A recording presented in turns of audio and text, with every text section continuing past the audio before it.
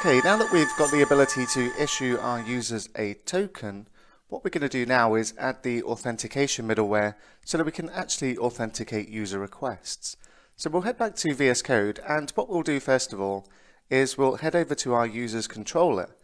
And what we can do to ensure that our endpoints are protected with authentication is add an authorize attribute.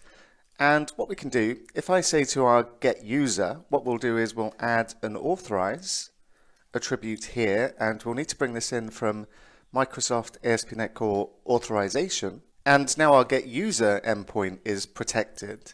And what we can also do is say allow anonymous for our get users, and we'll just use this to compare the two different requests to see what we get back in Postman.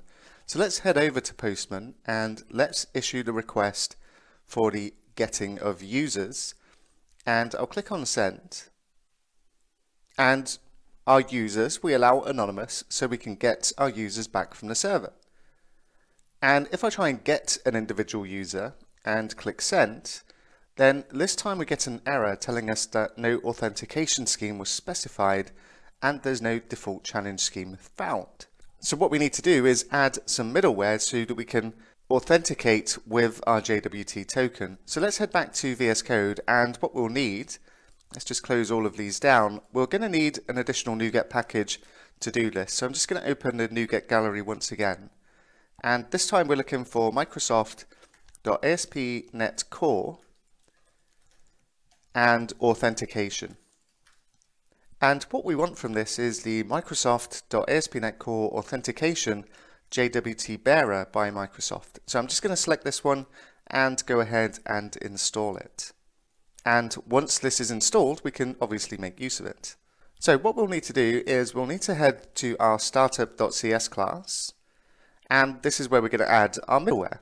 But first of all, we need to add a service for our authentication. So I'm going to say services, and we're going to say add authentication, and then we specify the authentication scheme inside here.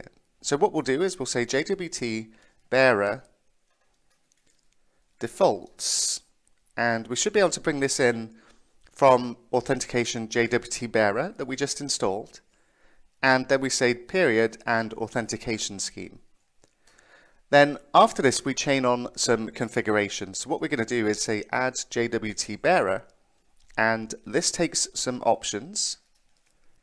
And inside here, we're going to say options, and then we supply the token validation parameters. And what we'll say is new token validation parameters. And we need to bring this in from using Microsoft Identity Model tokens.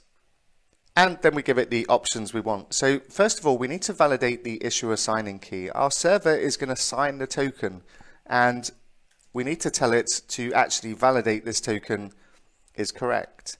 Then we need to give it the issuer signing key, and we'll say this is a new symmetric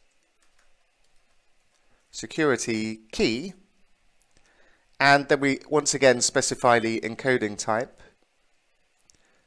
So we'll say encoding.utf-8, and we'll need to bring in encoding from system.text, and then we'll say get bytes, and then we can pass in our config and access the token key, and add a comma after this, and then we're just going to add a couple of additional flags, and we're going to say validate issuer, and we're going to set this to false, and we're going to say validate audience,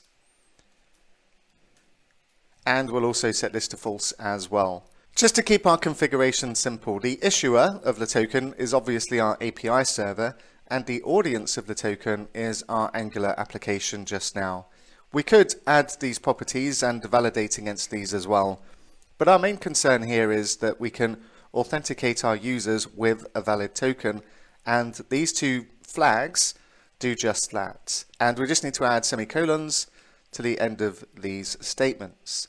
And then what we need to do, and we're going to add some more middleware here, so the ordering is very important, and what we need to add just above the app.use authorization is app use authentication.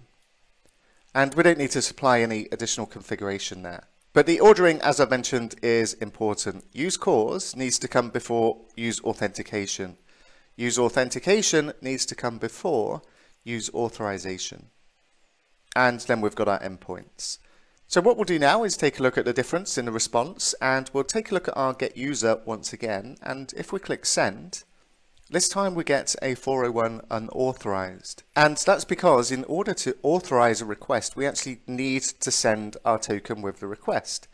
So let's take a look at the login as Bob. And what we'll do is we'll just copy the token into our clipboard that we received from the server. And if we go back to the get user request, which we're getting unauthorized for, now we'll click on the headers. And in here, we've got an authorization, but this is for an old token. And what I'll do is just replace this one. And the way that this needs to be defined is we have the authorization header, then we have the value of bearer followed by a space, and then we pass in our token. Now what should happen when we click send again is this time we're authorized and we get the result back of our query.